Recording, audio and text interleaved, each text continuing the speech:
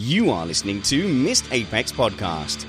We live F1. Welcome to Missed Apex Podcast. Joining us in the podcasting shed for this midweek edition of Missed Apex Podcast is BBC F1 commentator and host of the Checkered Flag podcast, Jack Nicholls. Hi, Jack.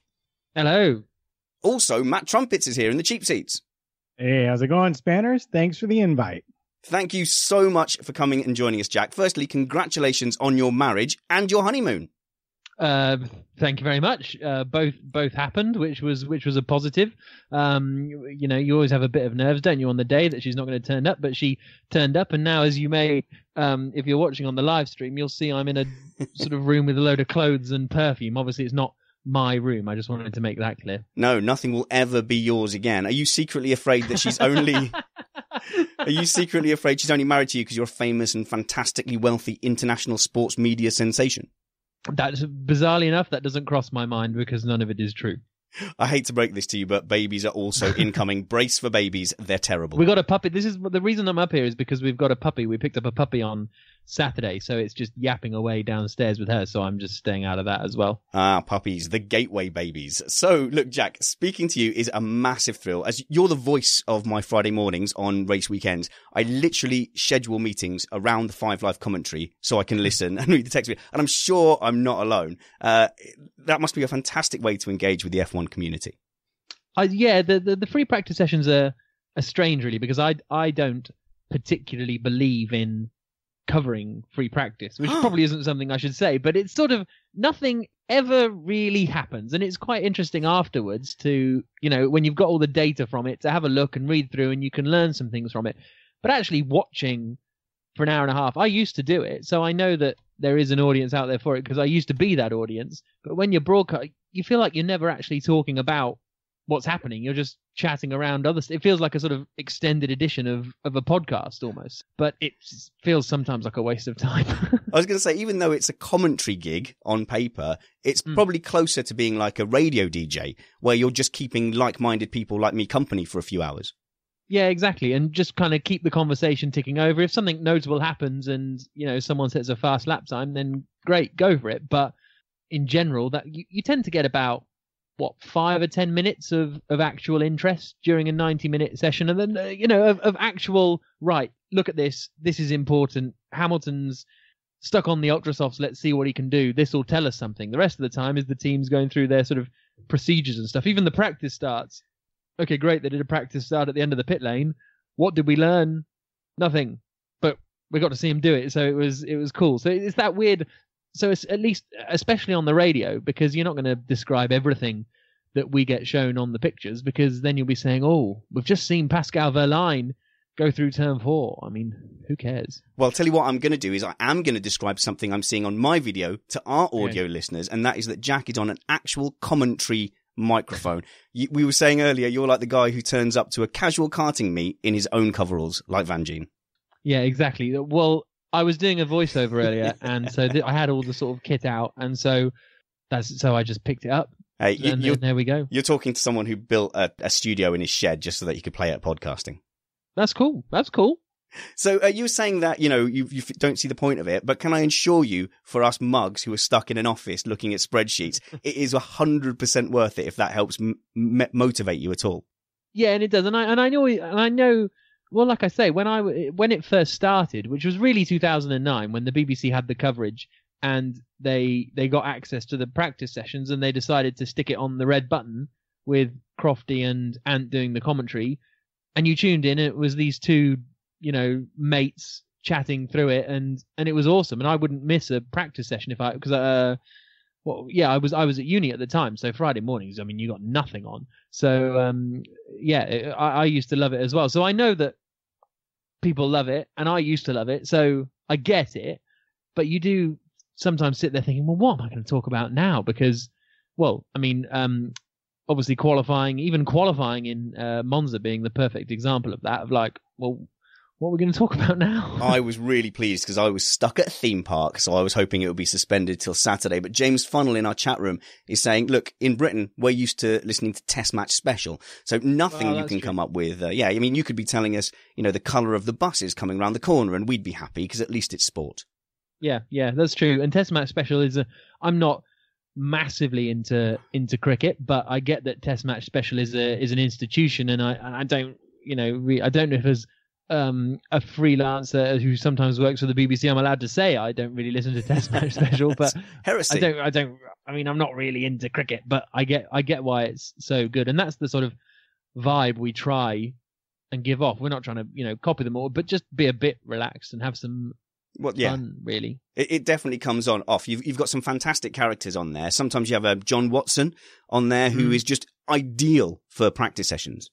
Yeah, he's fantastic. I've been lucky enough to work with my first sort of big gig in 2011 was doing FIAGT, and it was with John, and it was like, oh my goodness me, this is just amazing. And because he was he raced before my time, but watching all the old videos of him at Long Beach coming through the field and him blowing himself into pieces at Monza and that sort of thing, he's iconic. And then growing up with him on commentary, I mean, I never heard him on Eurosport, but he used to do British touring cars and that sort of thing where you'd hear him. So I love working with him. And basically any gap that comes up in our sort of schedule, I push very hard to get him on because I love working with him. First time I ever worked with him was in China. I'd never worked with him. The biggest job I did in my life. I think I was 20 at the time, and or 21, but it doesn't matter.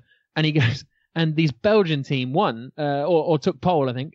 Maxime Martin and someone else, Fred Makovic, and the team were all hugging and kissing each other. And he goes, there's the team hugging and kissing, and he turns to me and he goes, men kissing men. Way to put you on John, the spot. What do I say to that? He just loves throwing those curved balls in there. He's a nightmare. Absolutely. Well, I have the same trouble with my resident co-host here, Matt Trumpets, I'm afraid. Yeah. Because I hear Spanners all the time talking about people from Scotland and the North in general. And I got to say, what's the most annoying thing that he does? I mean, because certainly he must be annoying. I mean, I know Spanners annoys me constantly as a co-host, so. What's he? Alan McNish. Alan McNish. He punches me quite a lot. Aww. In commentary, if I take the mickey out of him a little bit, I tend to get a punch in the arm, so I have a dead arm for a bit. That's the main thing. I annoy him more than he annoys me. He hates it, and it's the same with Dario Franchitti. Actually, both of them hate it when I leave my commentary booth messy. So if I've left, there's a couple of Diet Coke cans on the side there. There's the timing sheets from Free Practice 1 that I haven't filed or whatever I'm meant to do with them. I don't know. Then they both come in and go, your commentary booth is a mess. Sort it out. My commentary booth.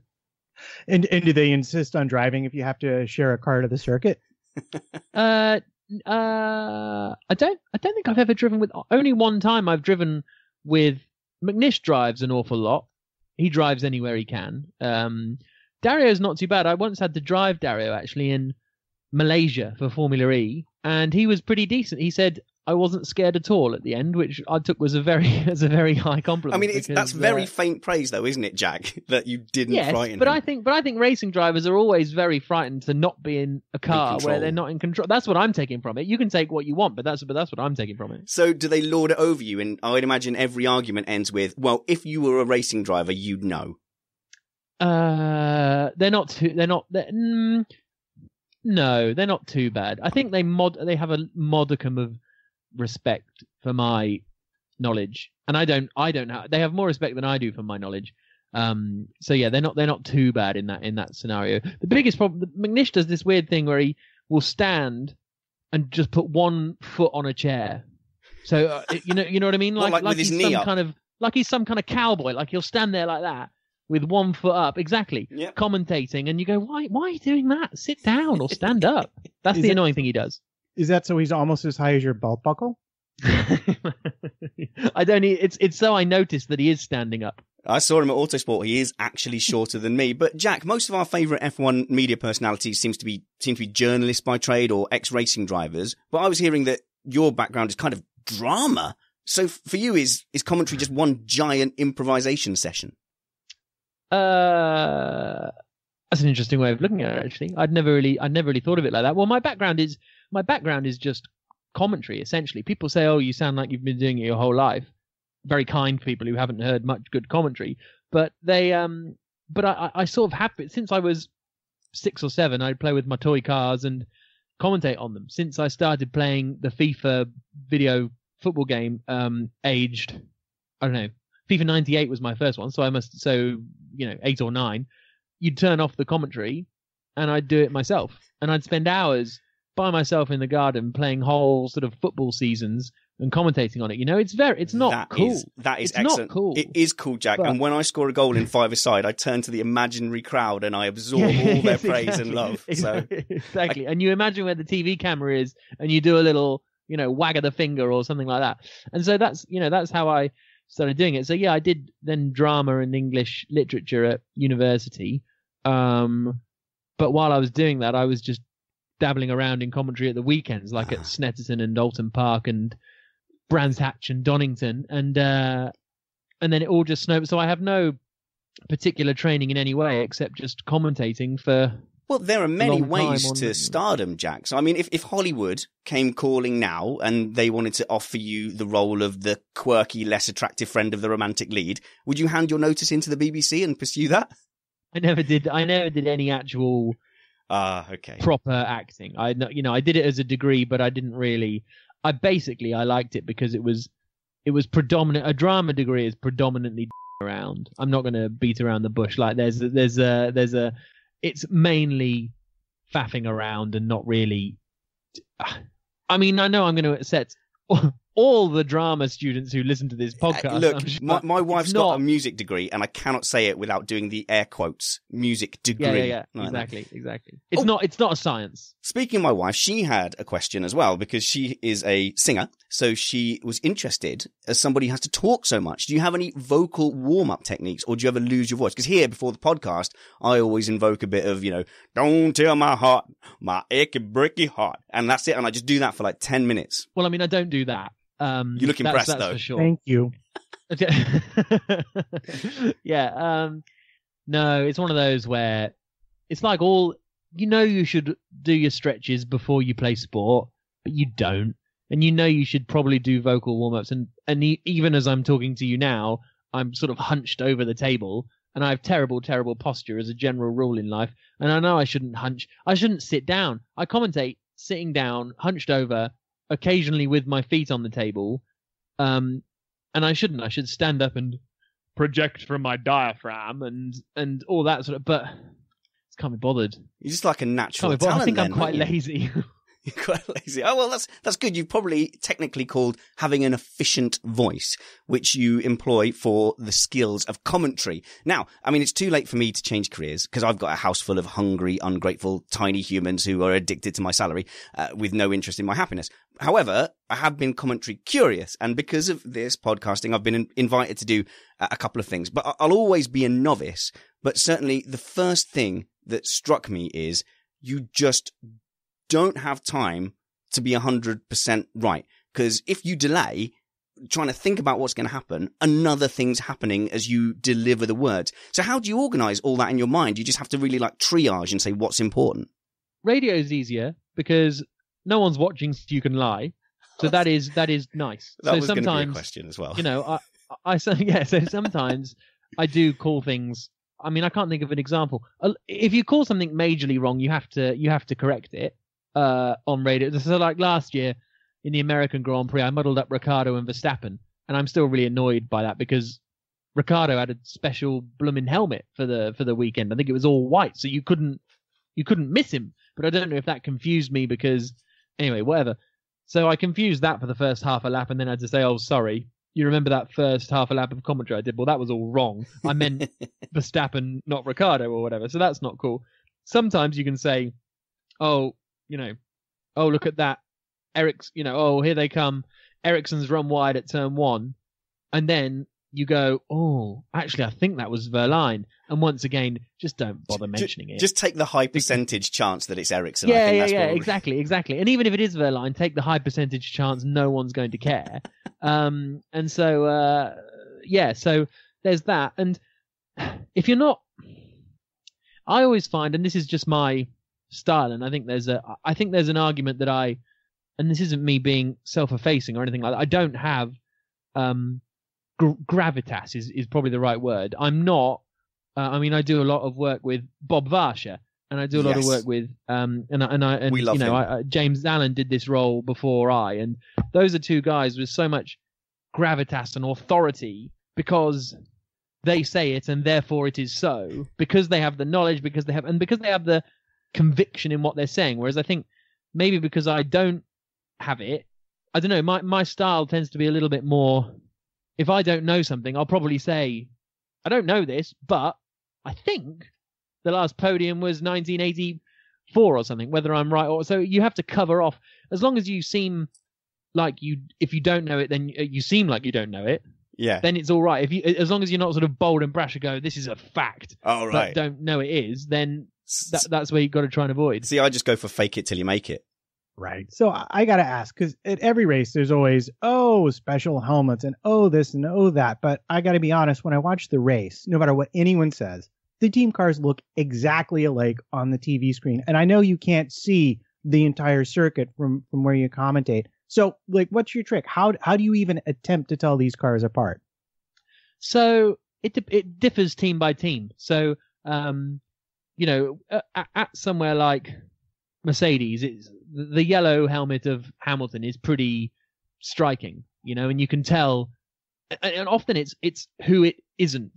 Do you know what I mean? So if you see a Mercedes without a yellow helmet, you go, well, that's not Hamilton, it's Bottas. Sometimes you have to work it that way around because Bottas's helmet isn't particularly unique. The biggest problem is the Force Indias, for example. I mean, they're just stupid. They paint all the car pink, which is cool, fine, and then they both decide, let's get pink helmets as well. I mean, which again, I don't know if I can say on a family show, but they're just identical looking, So there you have to go for the T-cam, the sort of black T-bar on top of the roll hoop, and Ocon's is yellow and a sort of neon-y yellowy flash. And so if it's neon-y yellowy, it's Ocon.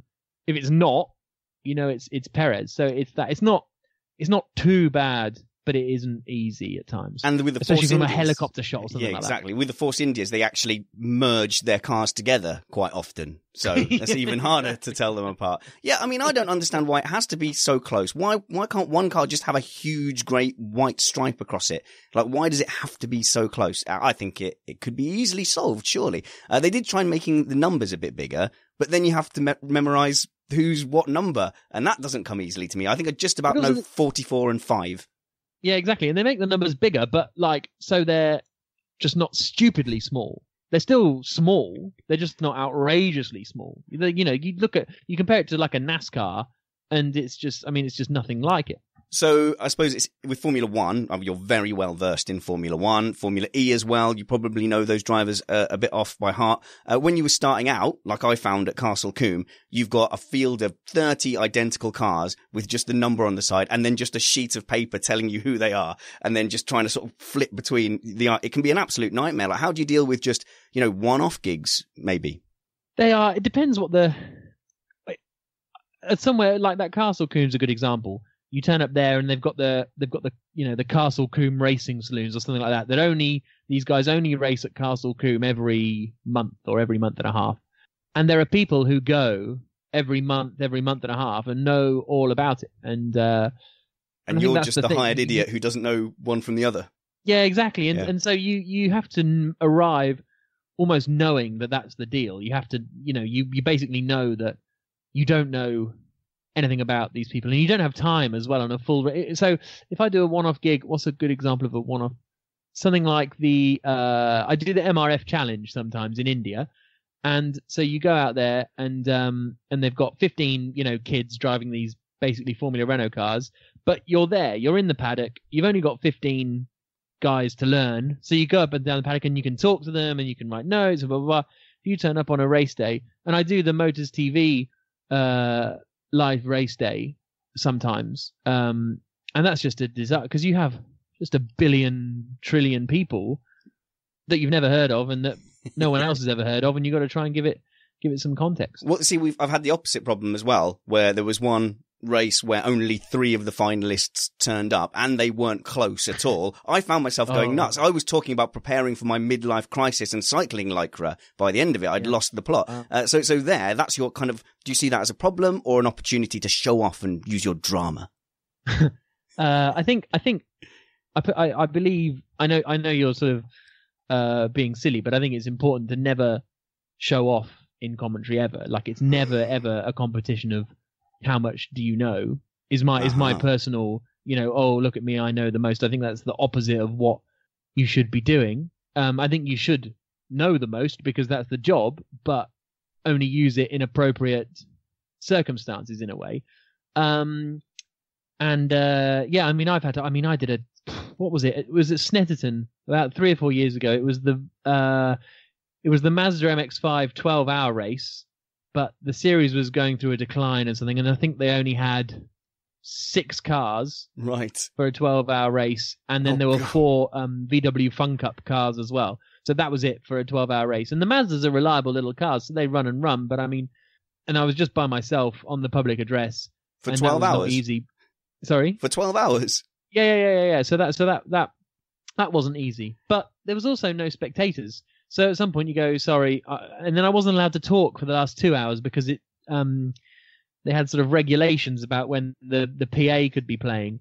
So for the last 2, but I had 3 minutes at the top of both hours. So I had to just sit there and watch the race for an hour and then give a 3-minute update to nobody who was there. So but that was cool. I ordered a takeaway pizza to the commentary box, which was quite cool. From just down the road in Attleborough, I said, right, you come to race circuit, come in, turn left out, and then the tall tower down the bottom. So yeah, about 8:30 at night, I got to knock on the door. There's my pizza. Almost sounds like a job there, Jack. Dangerously like a job. Right. So is there a real advantage to being on site for the Formula One races? I mean, I was already found myself wondering if you had access to additional angles or footage that we don't get to see on the world feed that gets played when the races are broadcast. No, we all I get in the commentary box is the broadcast that you see, and also a timing screen. So the race order, and that's it. I get a view out of the window, but a lot of the time it's not much. It's just the start finish. If anyone's ever been to a motor race and you stand on the start grid, you don't really get to see much that often because they just sort of flash past. And some places like Singapore, for example, you're just on the inside of the final corner, and you can't complain because you're in Singapore watching Formula One. But it's literally and that's it, and that's all. Well, it's not it's and that's it. That's all you get to see. So, but the advantage is, in my opinion, you have a very informed audience a lot of the time, especially in Formula One. I believe there's a lot of people who know a lot about it, but you have to bring them there.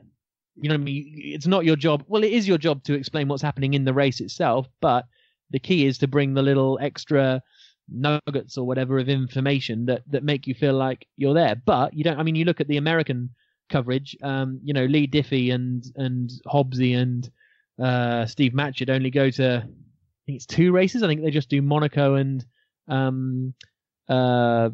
Austin, of course, and the rest are all done from Charlotte or somewhere like that. I think given what you do, Jack, I think you do bring that atmosphere to the guys, especially all throughout the practice sessions. And of course, where most of our listeners will know you from is you're on and I don't want to say this too loudly, there is other F1 podcasts, on Checkered Flag podcast. And of course, you're right there with the drivers. You've got the atmosphere. And and it's key, especially for that. Yeah. And you speak to the drivers and you're there and, here's Christian Horner. That's what you want from that kind of podcast. Maybe for the race, you can do it from somewhere else saying, he's in front of him. But for me, you're absolutely right. Look, just to say, we could be as popular as Checkered Flag if we had driver interviews and talented, engaging presenters. But you guys seem so hyped up as well. Would you be that excited and that buzzing if you were in some studio in Manchester? I think the fact that you guys are there, you can tell that you've enjoyed the thrill of the weekend. You guys never sound bored on that podcast. Well, I'm never really bored by Formula, despite all the things I said at the start about how boring it is and how boring practice is. I'm never bored by it, and I think, but you do get, and that's something I had last year in Barcelona. For some reason, I got to walk because we were a bit late on air. I was in the pit lane as the cars pulled away and left the garages and went to the grid, and I know it's going to sound stupid, but it felt like there was something in the air that day. And I know that sounds so stupid, and I hate myself for saying that, but I got such a buzz, and it was just like something's going to happen, And then you have the Mercedes collide and Verstappen winning, youngest ever Grand Prix winner and all of that. And you know what? I probably do get more excited because I'm there and I'm watching it out of the window with my own eyes rather than watching it on the telly. You can still do a decent job watching it, in a studio, because I've done that before, and I'll do that again, but it isn't the same. I think it's not why you get into it. I think the headline of this is Jack Nicholls admits on Missed Apex podcast that he has psychic powers in Formula One. I really do like that. Jack, we really, really appreciate your time. Just to finish up though, as a guy who's there in the paddock on the track, we're wondering about, the effect Liberty Media has had at trackside. And we've said that, we've had Joe Sayward on here saying that they've made everything spectacular and they've made it a real big show.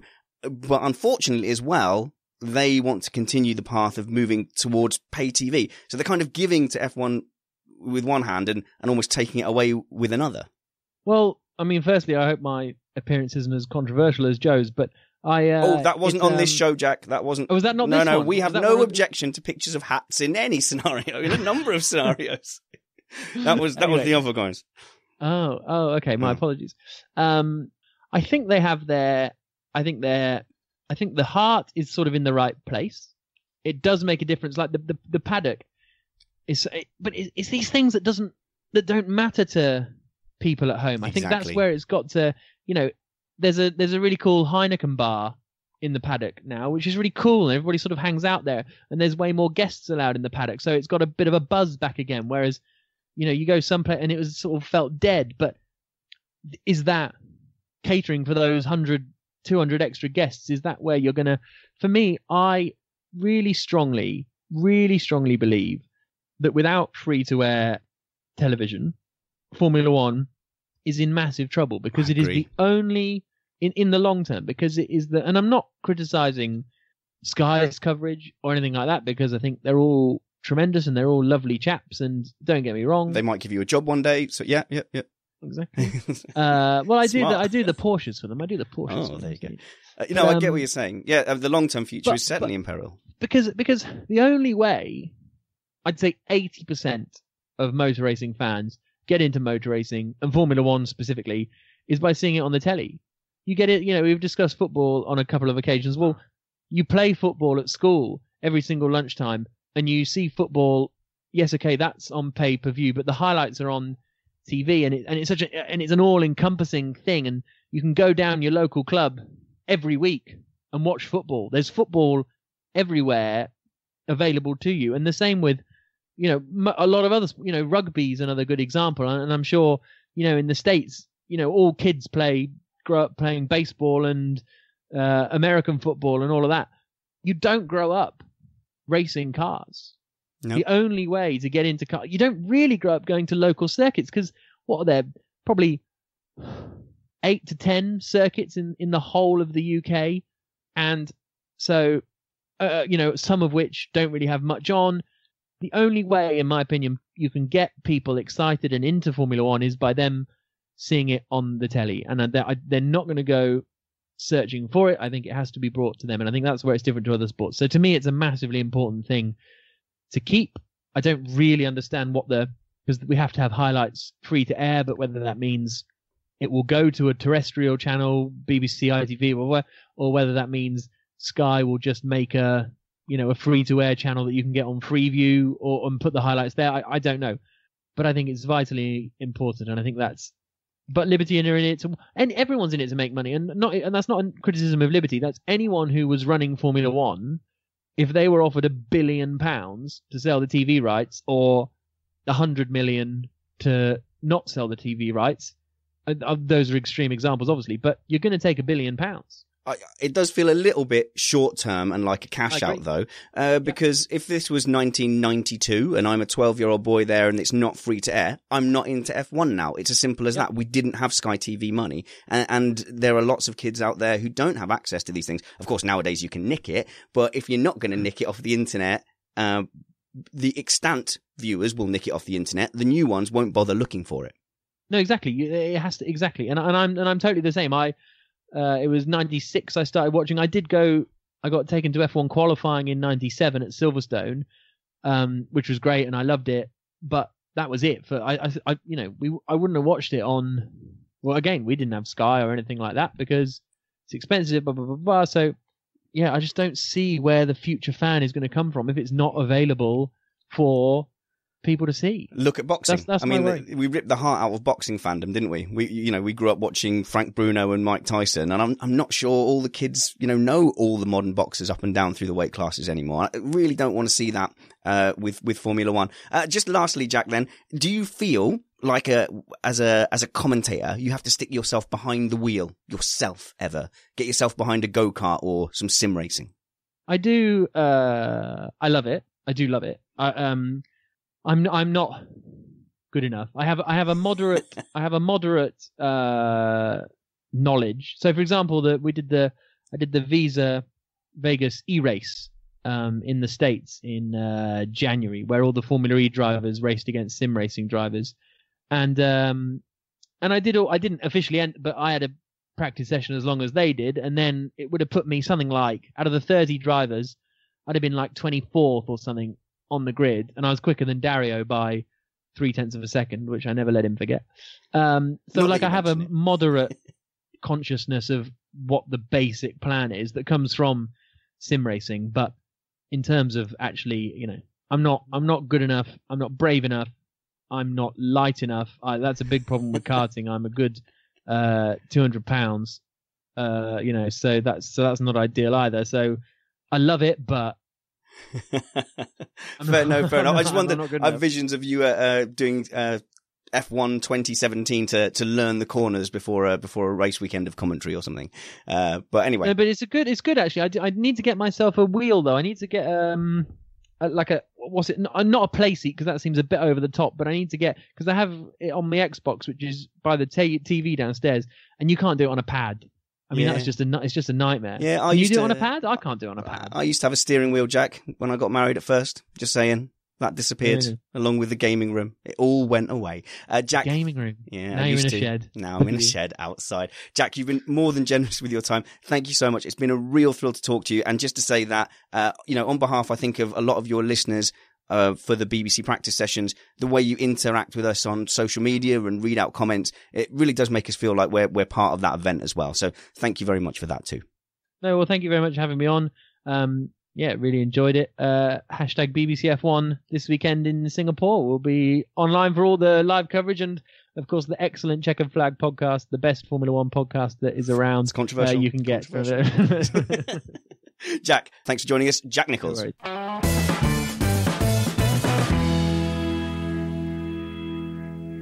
Matt, that was absolutely fantastic to have a legit Formula One commentator here in the podcasting shed. It was. It's fun to get people who go to the actual races and do actual things to talk about their process and what they're thinking and where they came from. I mean, it's been my observation. This is really what draws people into the sport. It's not just the finished product, but it's the behind the scenes stuff that really keeps them wanting to come back. And you're never going to listen to his commentary the same way now that you know more about him. And I think it's fantastic that all his other commentators hate the fact that he doesn't clean up his commentary booth. That's just brilliant. Absolutely. Well, hopefully we left him with a good impression and we can have a chat with him maybe next season or something like that. And given the off hair, he 100% definitely promised to come to the next Missed Apex karting event. I didn't hear the caveat he put in after that, but as far as I know, he's definitely coming. Yes. Well, it sounded like he would clearly at least consider showing up, possibly.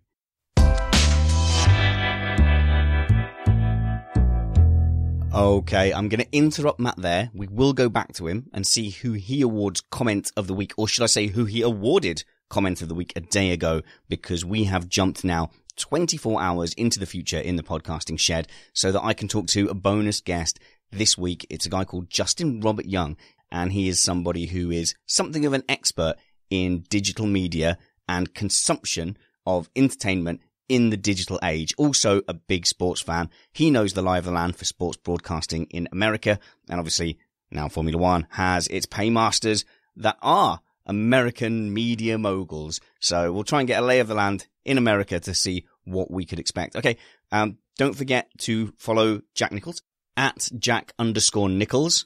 And if you enjoyed this podcast, why not tweet him and tell him how much you enjoyed him being on this Apex. Okay, on with the interview with Justin Robert Young of Night Attack.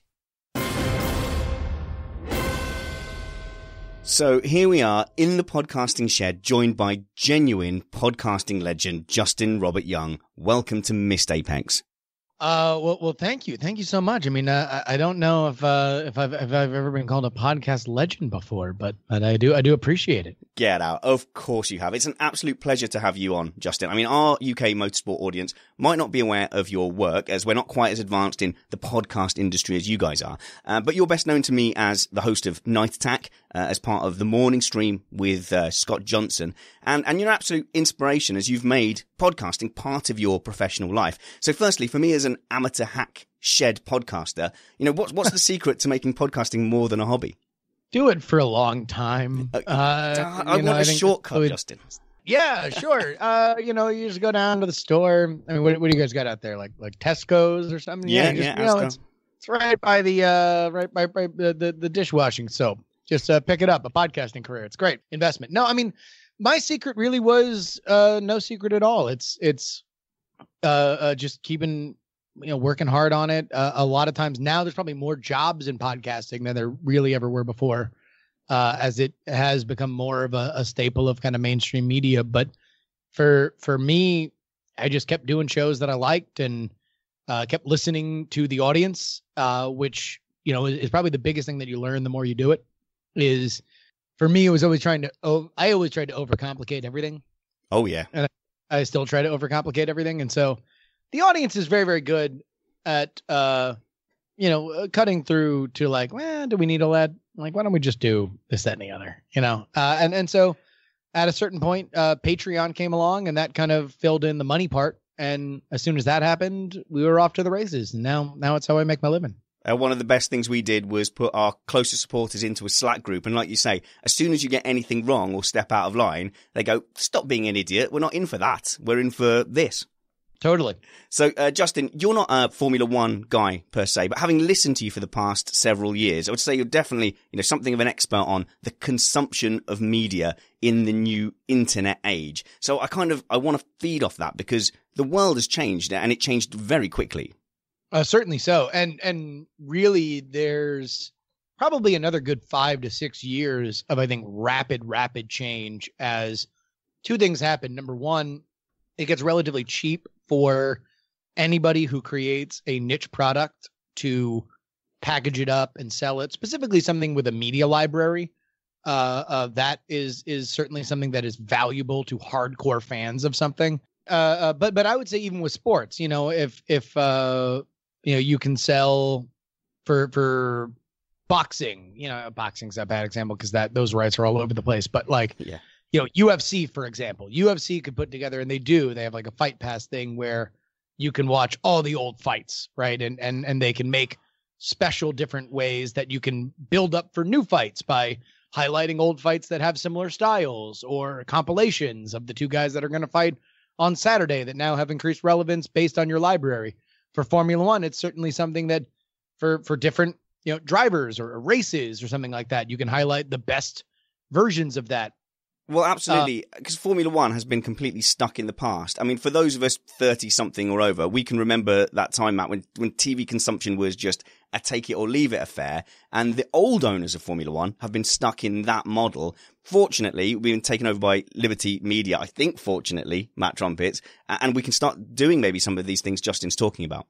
Well, I would say definitely, because right off the bat, you have these highlight packages that are coming out like the Tuesday, Wednesday, they call them the director's cut. And they're spectacular. It's unseen onboard footage, unseen footage that's not used in the regular coverage of the race. it gets tweeted out, it gets Facebooked out after the race. And I suspect that's kind of what you're talking about, but where someone could take years worth of that and analyze it based on team, based on driver, based on circuit. Yeah. Oh, certainly. I mean, that's an option. And effectively, it comes from this fundamental shift.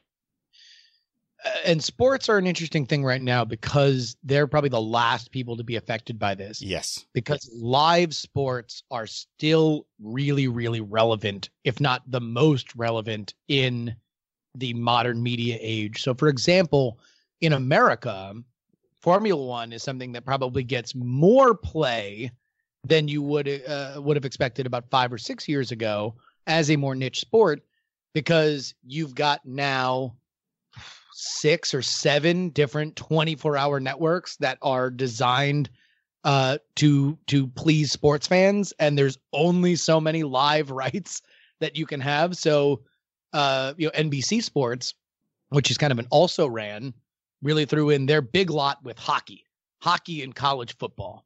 So that's both fairly popular here in America, and they fill it in with Formula One and soccer, right? Or football out there, right? And so and that's just because they're trying to snap up literally anything that they can get that's live. However, what sports also has going for them is this fundamental shift. Instead of looking outward to say, how can we be of value to a network? They can look to their hardcore fans and say, how are we most valuable to them with zero middleman? If all we have to do is serve them bandwidth, how can we make a deal with them to make sure that we get anywhere between $7 to $15, per week? Right. So basically what you're talking about would be called, that's basically an over-the-top model where you just around the traditional providers, and go directly to your customers. Now, have we seen or any sports that really have wholesale adopted that? Because just thinking about it, a reservation I would have about it is, well, that's going to be great, but what happens when all your hardcore fans age out and die? Where are your new fans going to come from? Doesn't the sport then need to also continue to bring new people in as viewers? 150%. But the question is exactly how worthwhile, how are people finding these things in 2017? Are they finding them on Twitter? Are they finding them on Twitch? Are they finding them on Facebook, right? Are they finding things on a very expansive cable package right now, which, I mean, in America is hundreds of channels. So, probably the biggest success story that we've seen with this so far, and even then it's not necessarily a raging success, is probably the professional wrestling out here. And they have it, I think, in the UK as well, that they've still sell their flagship weekly shows to a network, right? I think it's USA Network out here in America. I believe it's Sky. It will be Sky, yeah, out there in the UK. But they also have their entire back category on this new platform that's $10 a month out here in America, and that has effectively for them replaced what used to be their pay-per-view model. So they've got a far different business structure, and we've yet to see anybody go full bore into saying, all right, we're not going to sell live rights and we're just going to go for an over-the-top model. But I do think that there is plenty of room from the NBA to the NFL to Premier League to anything that can own their rights to say, let's just do original programming and back catalog. And let's just make sure that whenever you think, for example, for Formula One, whenever you are building up your hype for whatever the next race is, that you have everything you could possibly want curated at exactly the right time with original interviews and original commentary, never before seen stuff based on the fact that we own all this. And all we got to do is slap together a documentary there for you. Yeah, so that might be good for sort of our kind of generation. You do worry that it's going to turn off some of the traditional fans. and stop maybe the younger kids discovering it in the first place. I think if we'd have had this model where it was only, say, on Sky TV, which I guess you would call cable TV, in 1992 when I'm 12, we wouldn't have been able to afford it, and I wouldn't be a Formula One fan now. I mean, that's a big worry. But I'm a cord cutter, which I believe Matt also is. So we kind of get used to picking everything as and when we want it, as your friend Tom says, what we want, where we want, when we want it. And the sports is the last thing that's kind of holding us by the short and curlies on this. So, it's very frustrating for people who don't have any kind of access to free to air or digital to sit and say, right, if I want to watch UFC, Formula One, and another sports, and they're all doing these over the top things for $10 here, $10 here, $10 here, you're kind of almost being slow played back into buying a cable subscription again. Sure. But the issue has never really been realistically, let's make cable cheaper free. Right? Really? Oh. Yeah. The issue has always been, let me not pay for channels I don't use. Why am I paying for people who hate sports? Why am I paying for sports? People who hate Lifetime. Why am I paying for Lifetime? Right? I never watch anything on this channel. Why am I paying for it?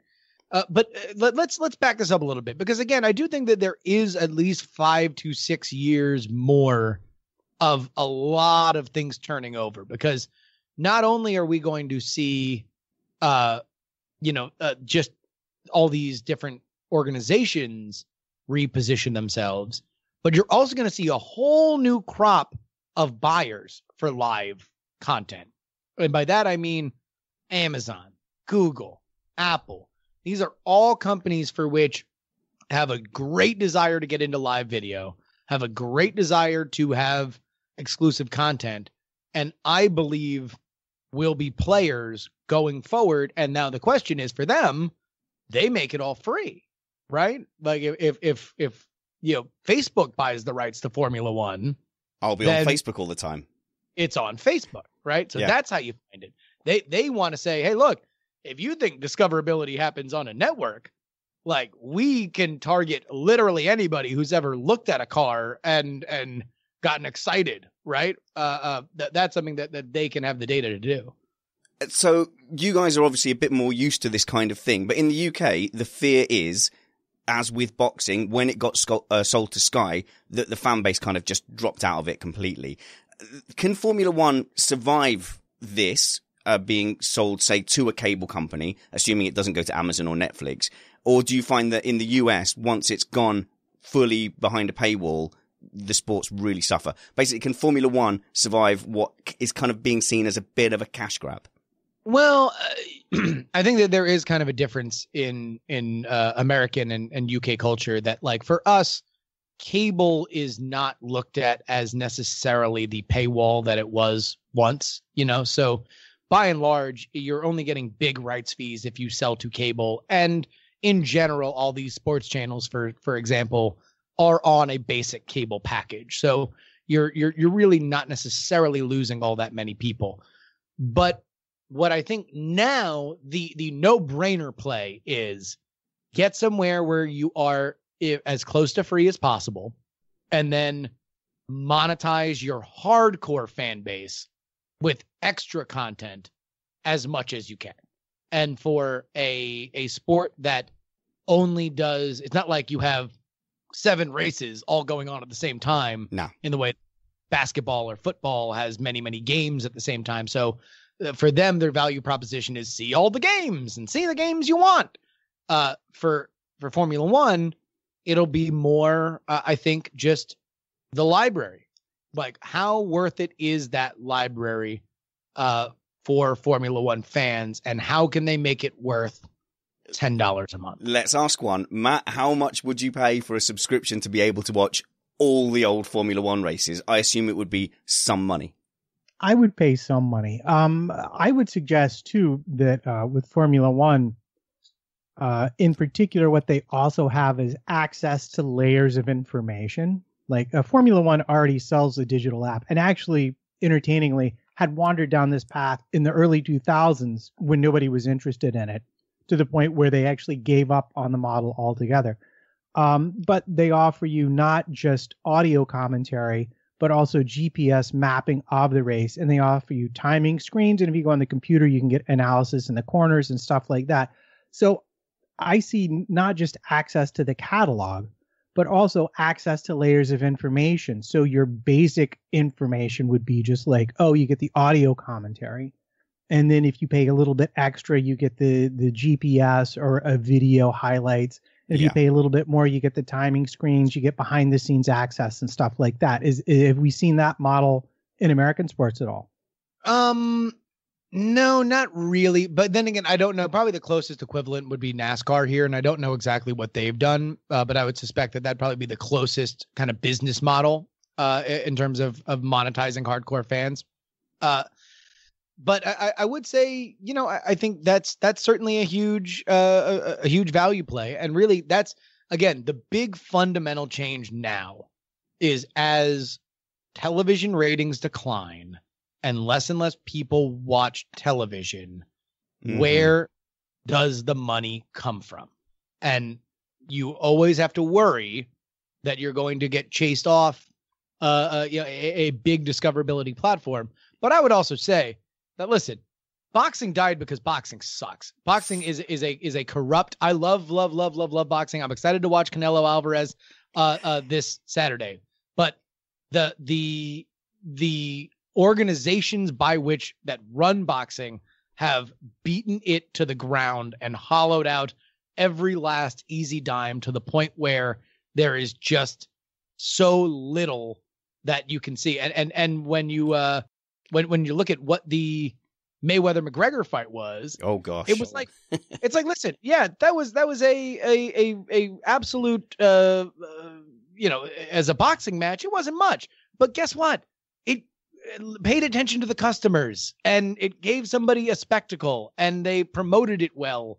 And it was fun, which is something that boxing so rarely has been, as every contender handpicks another opponent and then asks everybody to fork over money to watch it.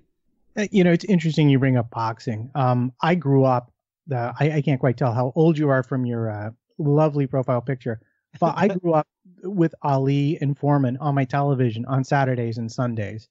And when boxing went off of TV, I basically stopped following it. Yep. And the point that I'm getting to is it's interesting to see it start to come back. I'm starting to see boxing back on TV, but there was a documentary, I wanted maybe a PBS documentary, where someone who was a trainer said, well, but here's your thing. If you do a pay-per-view event, your fighter is getting 10 times the money than if they do a regular free-to-air event. And it's really hard to tell somebody whose career is always going to be short because, as a boxer, you only have a limited amount of time where you're going to be at the top. That they should take that kind of a pay cut when the money is out there. And I'm curious, I know that you mentioned UFC. It seemed like to me that the UFC came up with a really interesting hybrid model of pay-per-view events and over-the-air stuff. And I was just curious what you thought about that. Yeah, no, they've done a great job, and they've kind of played in all three phases of that game. They sell their live rights to Fox Sports, they do pay-per-view events, and they have a app, like a Fight Pass app, so you can see extra stuff and you can view their catalog. But again, there's a reason why their biggest star by far was in a boxing ring, because he could make a lot more money selling a mega boxing fight where there's not any caps and restrictions, and he doesn't have exclusivity like he does with the UFC. Now they were still part of that deal, but he made over $100 million on that one fight in a sport where he has never professionally competed before, right? He will probably make, if he is aggressive and wildly successful, McGregor that is, maybe close to 25 million, and that's going to be a record-setting payout for the UFC. So I've never begrudged boxing for a pay-per-view model. I am a little bit younger, so every major boxing fight or match in my life, from Tyson to Lennox Lewis and De La Hoya, they were all pay-per-view matches. Yeah. But you know, there stopped being good fights. The governing body there sucked. And it's like, you can only make that work if I want to see that fight. And, you know, this is the first time maybe since I was 13 years old when, you know, Tyson had just come out of jail and Holyfield was still fighting and everything, that I've wanted to see 2 boxing matches in a year.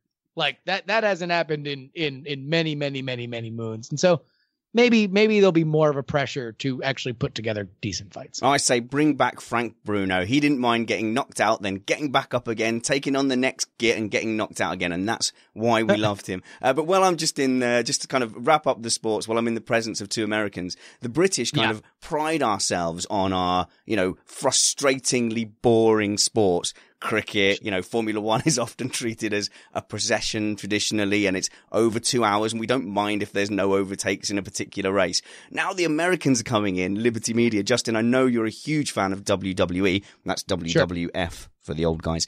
Where it's all about the balance between entertainment and sport, tilting towards entertainment. You know, could you see like Liberty Media daring to turn Formula One into this just huge NFL Super Bowl type event? I think that there is always going to be a market in any sport to highlight your stars. A sport is always at its best when you can emotionally identify with the people that are doing it. And NASCAR on its height, you know, had cult of personalities around their racers and still do. Just that the Americans are a lot better at it. And in Britain, we kind of have this attitude when a sports star gets really big for his boots, like Lewis Hamilton, who is a megastar in Formula One terms. You know, people say, oh, who does he think he is? He thinks he's bigger than the sport. But I think, you know, the Americans are much better at embracing that and saying, yeah, let's use him as an ambassador to build our brand. Well, I think that equation is still the same, because a star does not necessarily mean likable. No, right? It's certainly not. A star means you emotionally identify with them one way or another. And whether you want to see that guy get beat, or you think he's too big for his britches, or you're rooting for him and you really want him to take down the big bully, then the German. There's room for that. Last point, Matt. Yeah, no, it brings up an interesting comparison. You know, you were talking about McGregor and boxing and how that was a huge discovery event for McGregor, both in terms of the number of people who watched it, but also clearly UFC is going to be on board with this because it's going to bring people back to UFC to see McGregor, people who are rooting for him, and more people will discover the sport, which will increase their bottom line tremendously. And it occurs to me that we're talking about beefing up the stars of the sport. Lewis Hamilton famously hangs out with music and fashion people, but it's also, I think, important to note that Liberty Media, one of their big properties or one of their big sponsors is Live Nation, which is the largest booker of live events, I think, in the world. I believe so, yeah. And I could see them, you know, you're talking about having a Super Bowl at every Formula One event. I could see them trying to bring in bigger names and more circuses just to bring more eyeballs to Formula One that will then want to keep an eye on it going forward from there. Do you think this might be part of their strategy? I mean, I don't know why you would buy something if you were not trying to make it bigger and better. If you were British, I think. In general, the old saying, right, is to, you know, buy low, sell high. So if you're probably buying Formula One because you believe that it is undervalued and that there is mismanagement that can be done better than. Now, whether or not they're right and whether or not they're the people to do it, as always, we will see. But if the idea is that the sport is too staid and too boring and too regal, and maybe they need to highlight or take more advantage of the idea that you got these stars that are rubbing elbows with the rich and famous, then, you know, then there's listen, you can always hire a publicist. Justin, thank you so much for your time. I'm a passionate fan of what you do with Diamond Club and your association with Frog Pants and Tom Merritt and his tech shows. I really want to get across to my listeners here that opening themselves up to the world of Justin Robert Young means never running out of great podcasts ever. Would you mind recommending some of your shows? Well, I certainly do enough of them. So, you know, I'm certainly doing my part to by volume let people never have a free moment. But Yeah, so I do a bunch of different stuff. If you like personal stories and kind of a travelogue of my life and other people's that have listened to the show who email in's life, then you can check out the Jury Show, Jury. If you like politics, mostly the American variety, but I hear that that's pretty a point of interest here and abroad. You these can't days. get enough politics, can you? Gosh. No. You can go ahead and check out Politics. It's very easy. It's just the topic 3 times. Professional wrestling at 1-900 Wrestling. Again, Daily Tech News Show. I'm on every Thursday in the morning stream with Scott Johnson and Brian Ibbett. I'm on every Tuesday talking about whatever the hot hell we want. Yeah, but surely the flagship for you has got to be, I mean, isn't your biggest fan base with Night Attack? And this is not the calm, measured Justin Robert Young that you have heard today speaking intelligently and eloquently. That show's just nuts, pure bonkers. It's a lot of fun. It's a irreverent and ribald comedy show that happens Tuesday nights, 10 p.m. Eastern time here in America. So it is a little bit late night, early morning there for anybody out there in UK time. But hey, I tell you what, the downloads are all the same. So go ahead and check it out. Night Attack. That is myself and Brian Brushwood every Tuesday night. Highly recommended. Not one to sit down with your kids for. But just like I said to you off air at the beginning, we're not just a fan of yours. I'm a fan of the medium of podcasting, and people like you and Brian and Scott have really kind of beaten a path for podcasters to go down. So I just want to say a great, huge big thank you, and encourage our audience to definitely check out Justin Robert Young on the internet. Thank you very much, Justin. Thank you so much.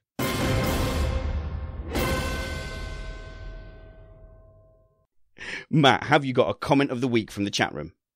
Well, this was tough. Early on, it was James Fennell in the lead with correcting him when he was talking about being wrong on commentary. The last podium was in Monza. Oh. And then our friend Craig Alderson jumped in with nobody can be as bad as Jonathan Legard. Wrong as Muzza, but in no way likable, which I give extra points for the double negative of that. But I think it's our friend of the show, Thunderbeast, might have to win. No way. With the following comment. Isn't Jolyon Palmer also 1 point away from keeping his helmet? Well, he hasn't got any points. I think that's the point. Wow, that's a really... How come Tony now makes informed comments about Formula One? Well, there you go. Tony Thunderbeast Barnard gets... Comment of the week.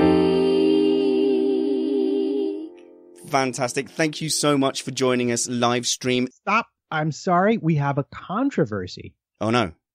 I think he was quoting Christopher Fonseca. Is that right, Tony? Tell us. Tell us. No, he's stolen his comment of the week. Now Christopher Fonseca has to go and have a fight with Tony Thunderbeast Barnard. Fortunately, I know where Tony lives. I tell you what, you do the sign off. I'll sort it out in the chat room. No, I'll just say, Christopher Fonseca, you get... Comment of the week. And all that remains is for me to say, see you in Singapore. And remember, until then, that wounds heal, chicks dig scars, and glory lasts forever. This is Missed Apex.